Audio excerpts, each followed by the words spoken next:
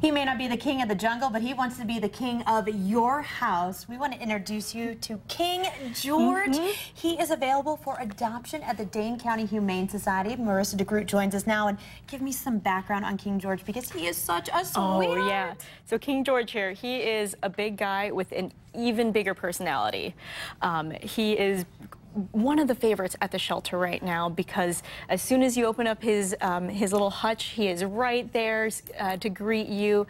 He's one of the favorites of our critter cuddlers, which are kind of the younger end of our volunteers, because he is a snuggler for sure.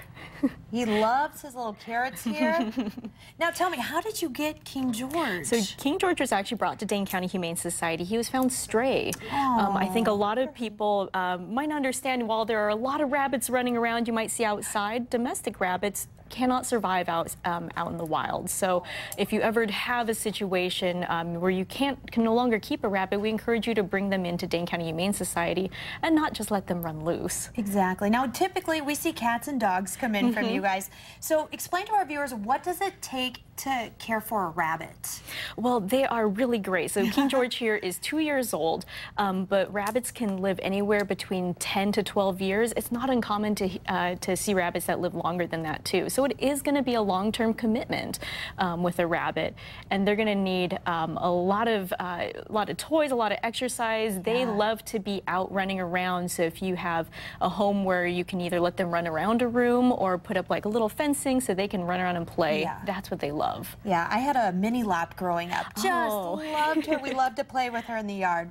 So you guys have a great event coming up that tickets are still available, and it's really important because events like this are what help keep you guys operational.